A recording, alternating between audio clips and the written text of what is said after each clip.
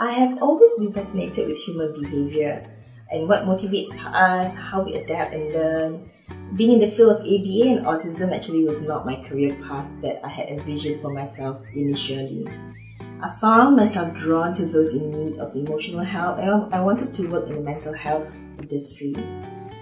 This led me to be a behavioral health associate in a psychiatric ward in one of our local hospitals.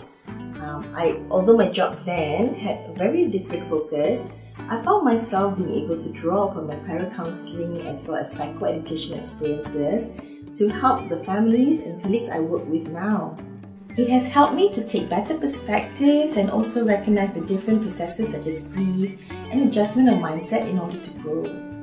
In my 16 years of working in AP, I've had the opportunity to take on many roles such as directly implementing the programs, teaching in groups and classroom, supervising social groups and classrooms.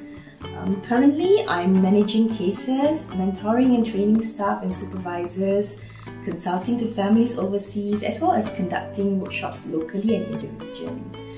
Every child and family and therapist that I have worked with has taught me in so many different ways.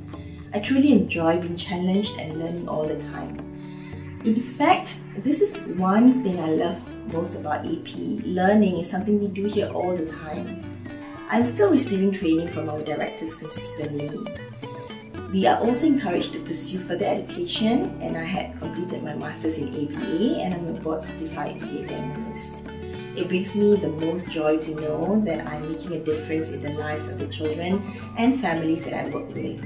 I'm really happy that I'm able to do what I love and help others through it.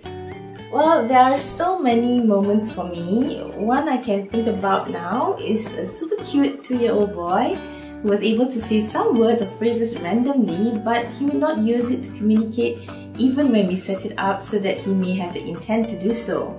It was really very fascinating at that time, but I also feel the pain of the parents seeing their child knowing some language but yet still not be able to talk to them. We problem solved as a team and eventually managed to come up with a more structured way to teach him the process of imitating language on demand and how to use it to learn how to communicate. The joy on the parents' faces when he could request his favorite food and toys from them, that was priceless. The rest was history. He went on to learn to communicate and learn well, and he's now in school. Another boy that I'm also very fond of was 5 years old when I first met him. He was a very smart boy, but he was also very much impacted by the strong rigidities and poor compliance and tolerance that he has. He was very selective in school as to which lessons he would sit and participate in. His parents also found it very hard to take him out as he would easily have a tantrum. We systematically worked on his challenges in the sessions, and parents were also very much on board to learn all the different strategies that enables him to deal with the different situations that he found hard to tolerate.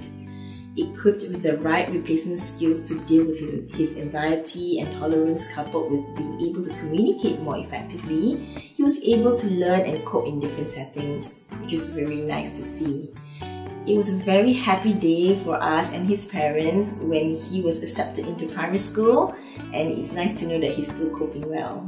There is never a dull day when your life's work revolves around children and how to help them overcome their challenges. I am truly blessed to have this part.